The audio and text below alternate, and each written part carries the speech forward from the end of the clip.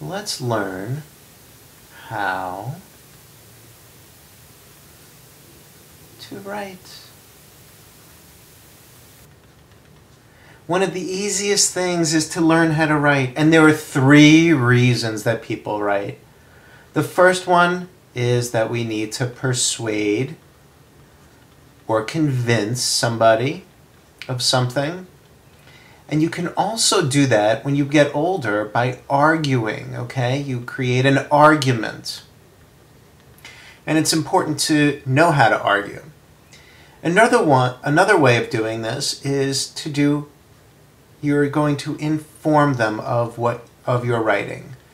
Well, you're writing for a purpose, okay? This is a purposeful piece where you're saying, okay, I'm telling you a lot of facts or information about something specific.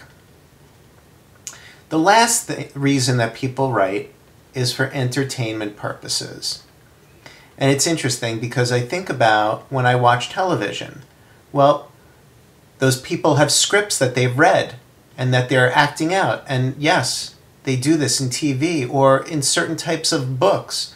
Books are written for entertainment purposes. Even in magazines, sometimes there are these articles that are, very interesting that, they're written for strictly entertainment purposes, not necessarily for information. So when you think about doing your writing, you want to think about these 3 reasons, okay? To persuade or convince someone, and once again, that can be in an argument, to inform, and as a form of entertainment.